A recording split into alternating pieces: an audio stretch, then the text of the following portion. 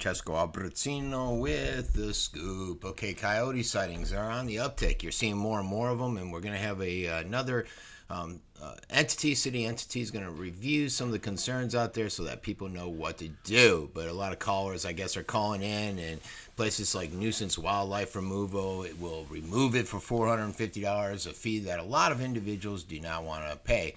The one you see on the video is a very up close one that's been circulating.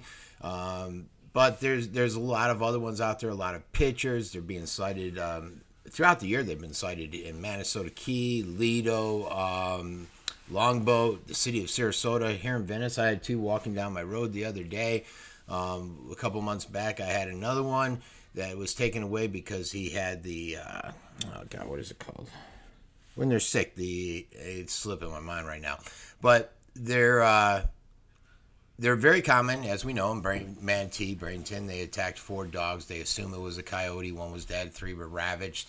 Well, 1 was eaten. I think 3 were killed.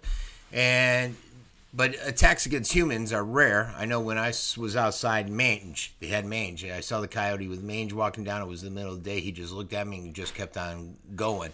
I guess it was interesting. I was reading a report in the Herald where there's only been 2 fatalities that have been reported in 46 years with coyotes.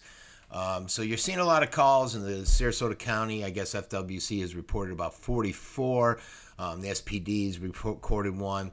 And all this is prompting town halls. Like in Venice, I think we've had 2 meetings about coyotes. The town of Longboat Key, and people from FWC and everything, they're coming out. There's going to be an informational meeting on December 17th at 10 a.m. till noon at the All Angels Episcopal Church over there on Bay Isles Road, and at 2 to 4 at the Christ Church over on Mexico Drive.